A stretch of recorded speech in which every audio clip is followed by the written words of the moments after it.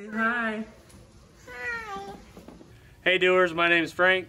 Follow along and you'll learn how I built this essential oil cabinet for my wife. Here I'm just measuring these oil bottles to see how big I want to make the shelves in the cabinet.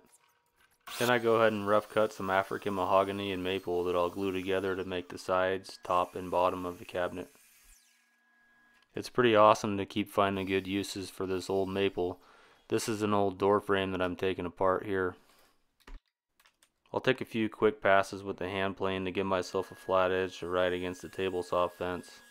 And then I'll rip some strips of maple that I'll glue in between some mahogany later to give it a good color contrast. And I'll do the same with the mahogany.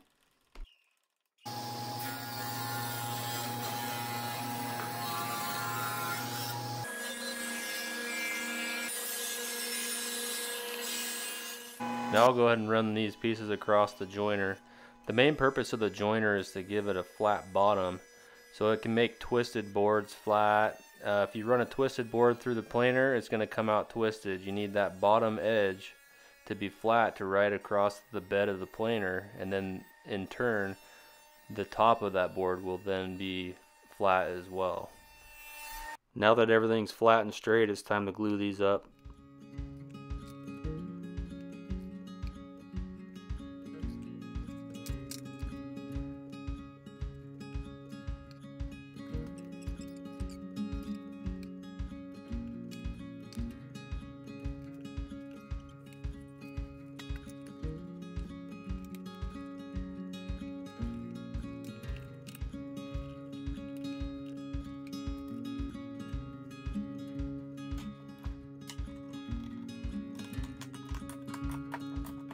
After the glue up, I need to repeat the milling process to get these to their final dimensions and thickness.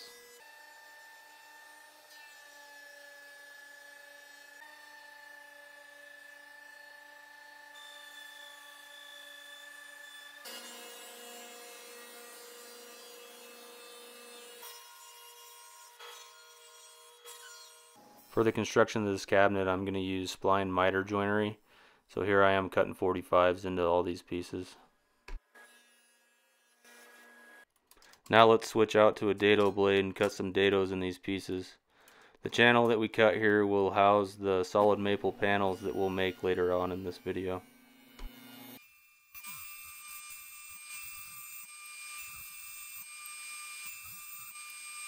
Now let's cut some stop dados that will house the shelving that we'll make later.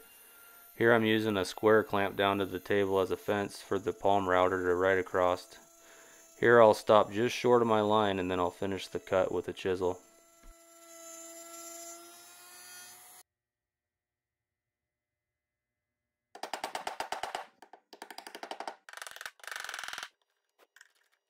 Now let's get busy making these shelves.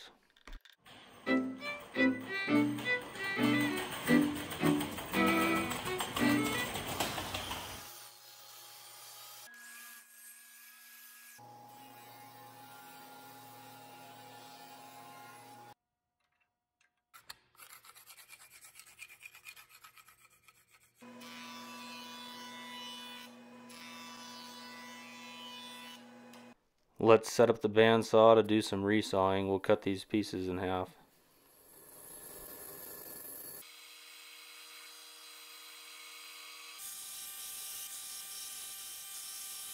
Next we'll go ahead and run these through the planer.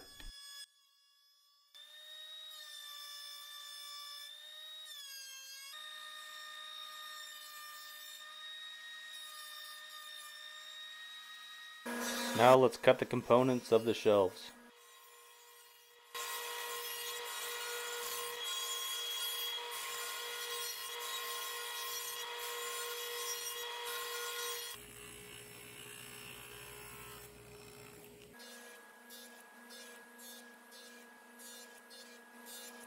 Here I'm just making a little jig to help out with the glue up of the shelves. This is an old 2x6. That lip I left on there is going to help keep this down on the surface when I clamp it. And then I'll use the table saw fence to aid in the clamping.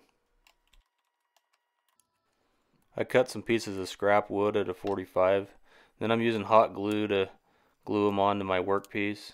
This hot glue will come off easily later, but it'll help me to apply good clamping pressure for these 45-degree corners. And right here I'm just clamping it together, dry fitting it just to take some measurements to see how long I need the shelves to be, and also how big I need the maple panels to be. And I'll just use calipers to figure out the thickness of these shelves. And here I'll just sneak up on it with the hand plane. And once I have the thickness worked out, I'll go ahead and cut these shelves to their final dimensions.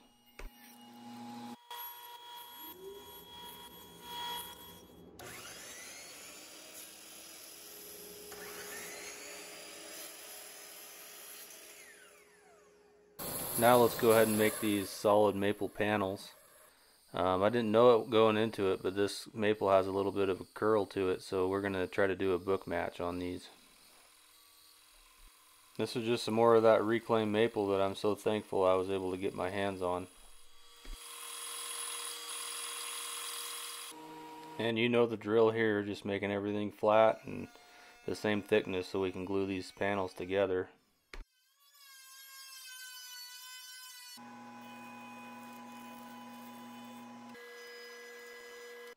And here we'll use some blue painter's tape to tape these panels together.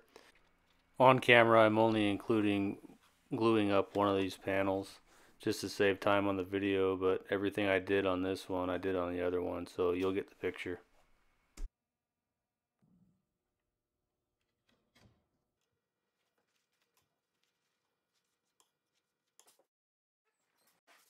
While the glue dries, I'll go spend some time with the kids. She's a champion.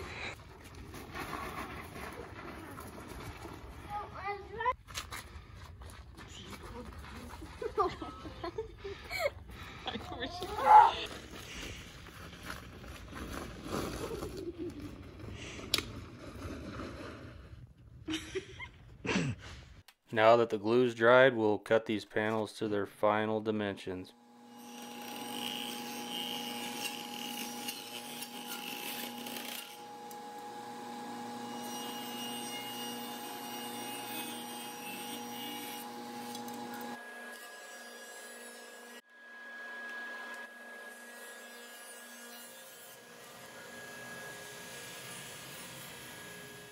Now these pieces are a little bit too wide to fit into my planer, so I'll go ahead and use my drum sander. If you don't have a drum sander, that's okay. You can use a hand plane to flatten these out and make them look good.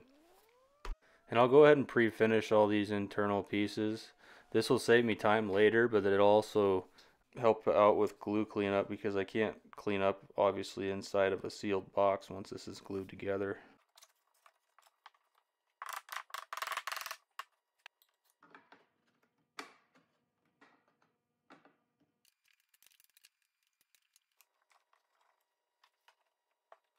Off camera I went ahead and made these little brackets to hold the shelves in place for the glue up. Once I slide that top maple panel in, I won't be able to see what I'm doing, so these will hold them right in the right spot. Alright, now that all these shelves are going to be held in place, let's glue this thing together.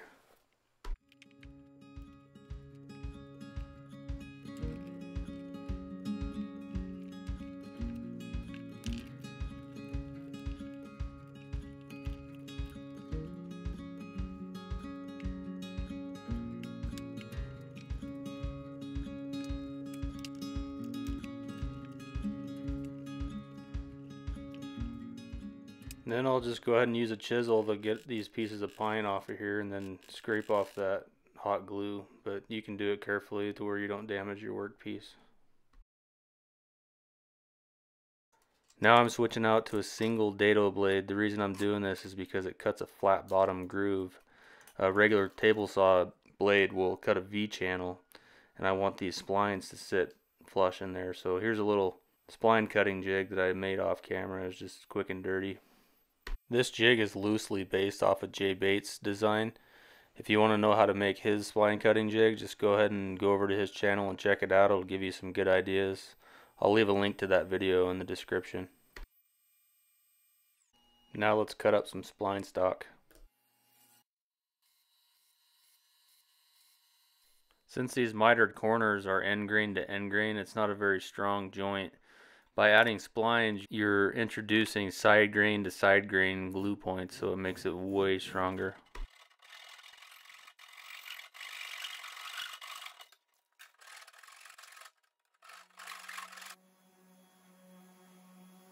Since this cabinet is symmetrical, I made marks to orientate myself as to where the top is, where the back is. That way when I cut it, it's going to be in the right spot. I don't want to cut through the shelves, and I need to cut it right in the right spot. So here I am cutting through the box. This is a little bit nerve-wracking after all that work, but it turned out pretty good. I put some thin pieces of wood into the kerf that I had cut. This will reduce binding on my last cut.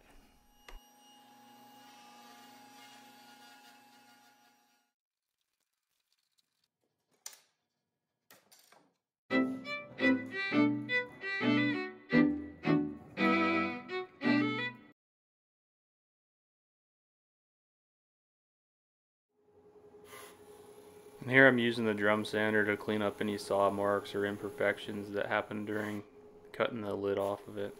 And you can totally do this with a plane. I've never really used CA glue before, but I've always kind of wanted to.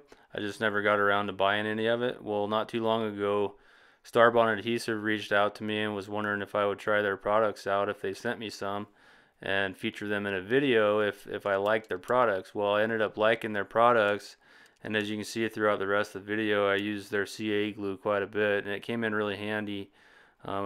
If you guys ever end up wanting any of this stuff, there's a link in the description. Click that link and go to their website and order whatever you want. And at checkout, make sure you use the coupon code FrankDoesIt to get 10% off. That stuff did work really well for me, and it really helped me accomplish some of these hard cuts, especially here in a little bit you'll see me cut out some mortises for the hinges, and I didn't really have any support for my router, and basically I used their product along with these little jigs I made to basically make myself a little support table to cut those mortises. Here I am making a little mark on these screws, and I'll go grind it down to this mark. I don't want to screw these too deep into the material, so I'm going to shorten these up a little bit.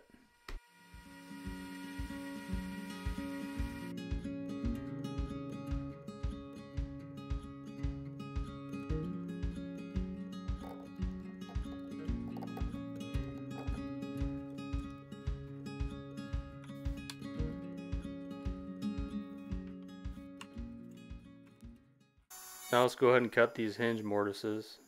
I just took my palm router and stayed as close to that line as I could without threatening to go over it. And then I just used the chisel to clean up the mortise.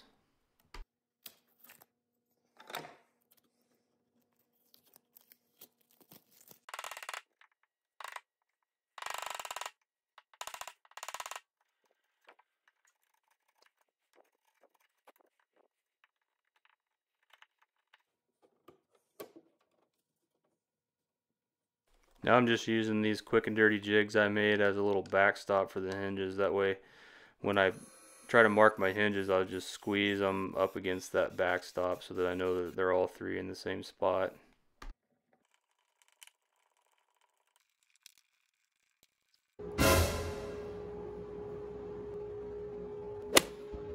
Now I'm going to go ahead and work on this magnetic catch system.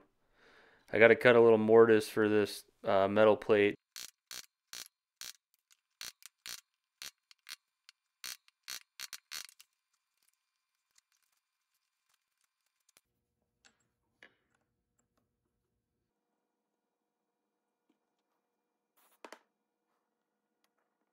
I need to cut another mortise for this to sit in so it sits flush when this is closed, then it'll look good.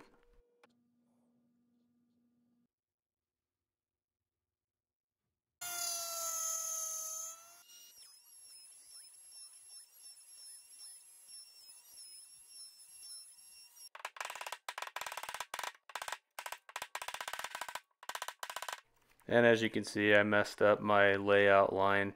So now I just got an extra little line there, but that's alright.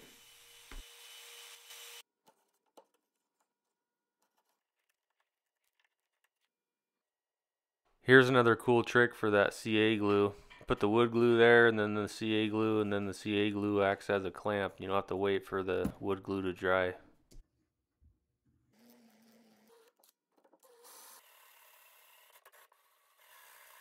I just secured these little magnets with friction and a little bit of CA glue.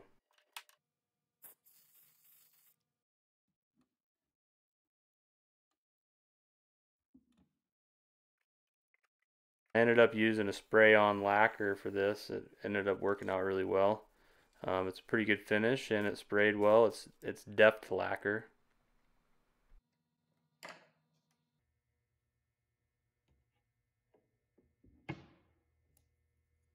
These little fasteners are pretty cool, and they're what I use to attach this thing to my wall.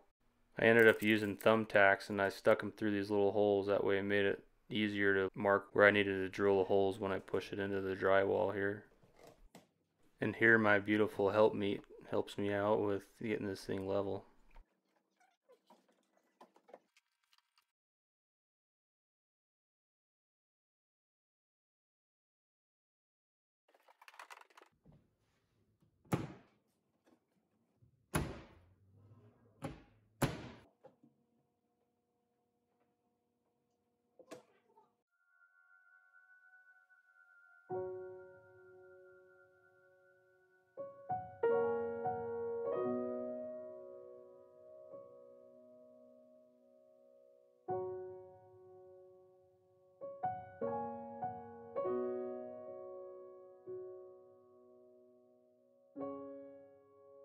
Hey guys, thanks for watching. If you liked it, please hit that like button. If you haven't already, please subscribe.